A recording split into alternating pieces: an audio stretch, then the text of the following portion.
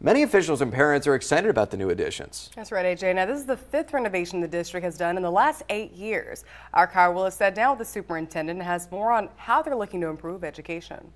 It's been very exciting for myself, for the district, the staff, and the entire community to see the transformation in each of these buildings.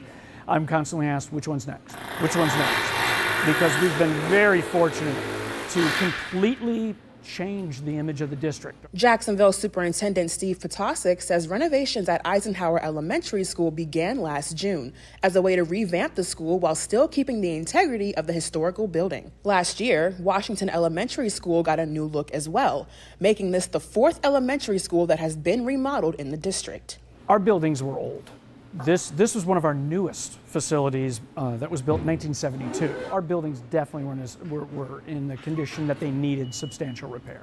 Potasic says the school was originally built as an open concept with hardly any windows, saying this new renovation not only will give teachers actual classrooms, but the kids will be able to see the outside world while learning. We've added in a new cafeteria because this space right here, the gym, was shared as the cafeteria for the last 50 years.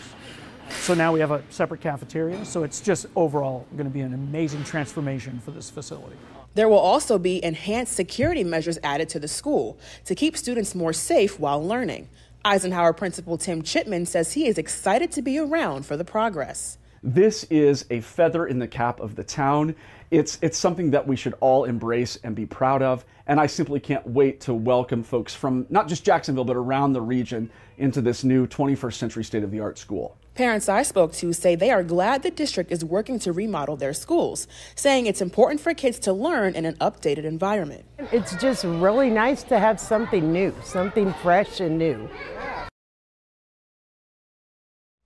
Thank you, Kyra. Now, the renovations at Eisenhower Elementary cost the district about $13 million and are expected to be finished by this spring. Yeah, the superintendent says the 5 remodels cost the district about $75 million over the last few years, and they're using the sales tax to complete these renovations.